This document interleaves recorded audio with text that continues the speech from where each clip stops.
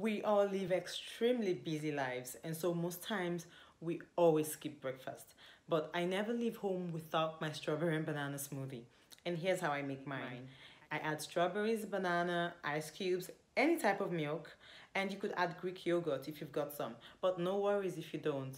And then I add ginger for that extra kick. Well, you don't have to do this, okay? This is just something I love to do. I love the taste of ginger and I use it in almost every meal I prepare.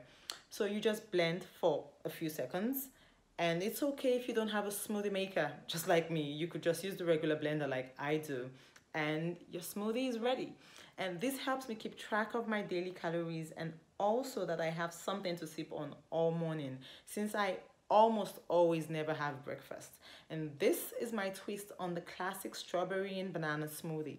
Give it a try.